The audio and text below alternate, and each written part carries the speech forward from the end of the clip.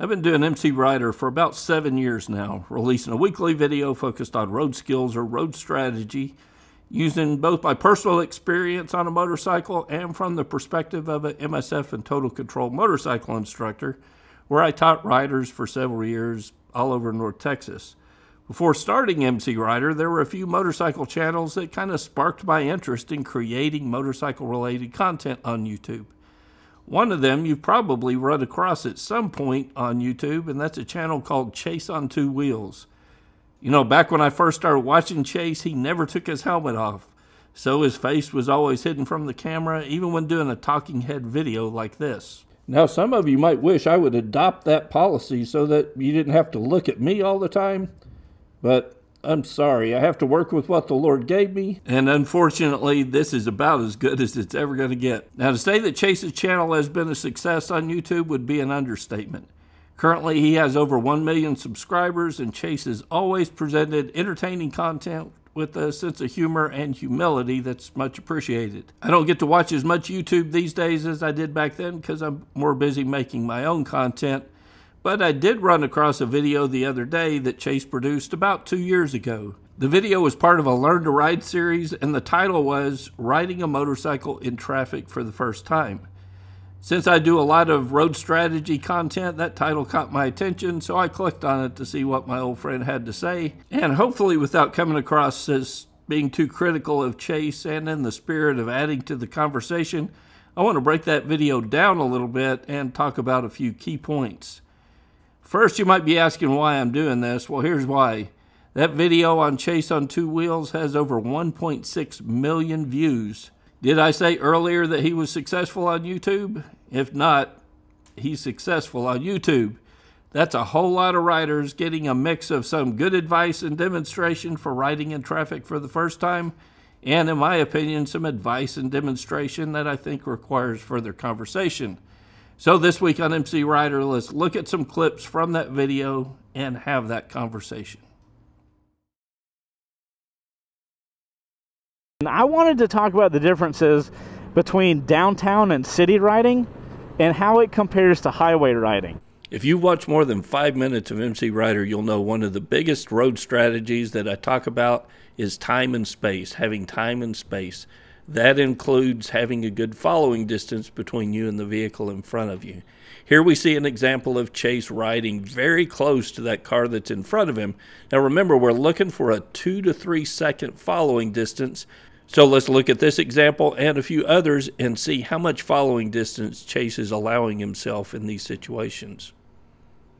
An easy way to determine your following distance is to count it off in your head.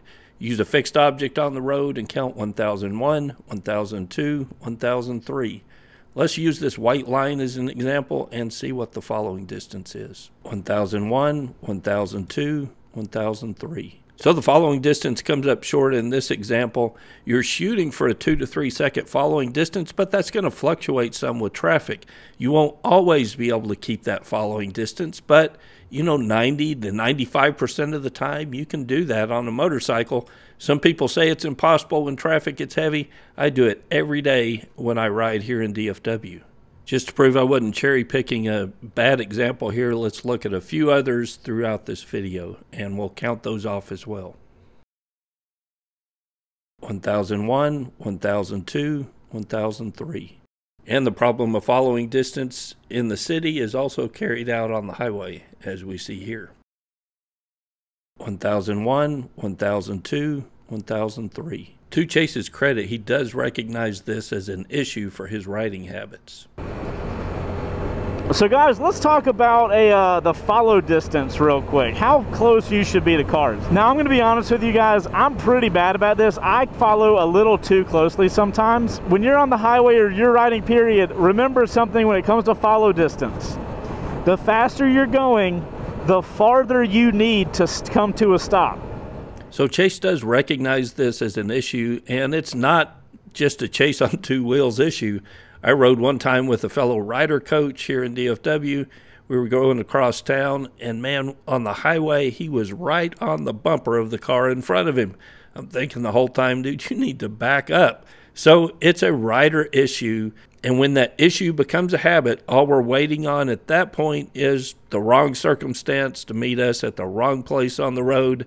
And because of our bad habit of riding too closely to the vehicles around us, we're not in a position to do something effectively about it.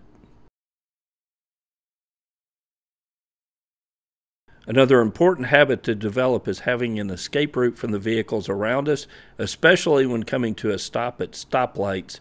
We want to have an escape route left or right, and part of that is the distance in which we stop back from the vehicle.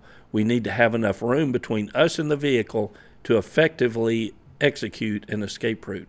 So we can see there's a good escape route to the right, but because of his stopping distance from the vehicle in front of him, it's going to be very difficult to execute that without clipping the bumper of that car in front of him. So stop far enough back so you can execute your escape route either left or right. Another thing I noticed, guys, you guys probably saw it a second ago. Something flew out of the back of that truck. That tells me that that guy's got a lot of stuff in the back of his truck that he doesn't have securely placed down. So you know what I'm going to do? What is he doing? I can already tell you guys, the truck in front of us is not paying attention. I would bet you that that guy's on his cell phone or he's preoccupied with something. Distracted drivers are not only a problem, but distracted riders are a problem as well. You need to be vigilant all the time as a rider, but in the city, it is going to take a little bit more mental energy for you guys to be paying attention. There's so many more things. There's crosswalks here. Now we're going to go into an area like I'm in a too high of a gear. I need to shift down. So whether it's moto vlogging, talking on your cell phone, through your Bluetooth device, or listening to music, if it is a distraction between you and what's happening on the road, it's contributing to the problem. If you guys notice, now that we've merged into traffic on the highway, my job is done. The only thing I'm worrying about right now as a motorcyclist are cars around me. My only job right now is to make sure I don't hit that truck, make sure that this truck doesn't run into me, and make sure that I don't slam on brakes too hard so that the car behind me hits me. Now, Chase probably didn't mean literally that the only thing he's worried about is the cars around him not hitting him, but even if that's the primary thing you're worried about, you're setting yourself up for failure. As a rider, I'm far less worried about what's going on ahead of me. I'm far more worried about the person behind me. Because if somebody's not paying attention behind me, and I have to come to a quick stop here on the highway, that person could very likely hit me, and I want to avoid that at all costs. So I'm going... Statistically, this opinion is the exact opposite of what it should be. There are many more threats and accidents that happen because of what is going on in front of the rider rather than what is happening behind the rider. That's why it's so important for us to maintain a good following distance and to position our motorcycle so that we can see up the road, so that we can see the hazard as soon as possible and avoid the situation. If we can see the situations up the road, we can adjust on the road rather than react, and that greatly reduces the threat that's coming up behind us. So I hope you'll see this video for what it is, not an attack on a fellow rider or fellow YouTuber, but simply adding to the conversation. I know when it comes to me, there is always more that I can learn, and there are always other people that I can learn from, and it's in that spirit that I offer this video to you. So hopefully you gained something from this. I would love to hear your thoughts and comments, so leave a comment below if there's something you agree with or disagree with. Leave your comment below and let me know what you think.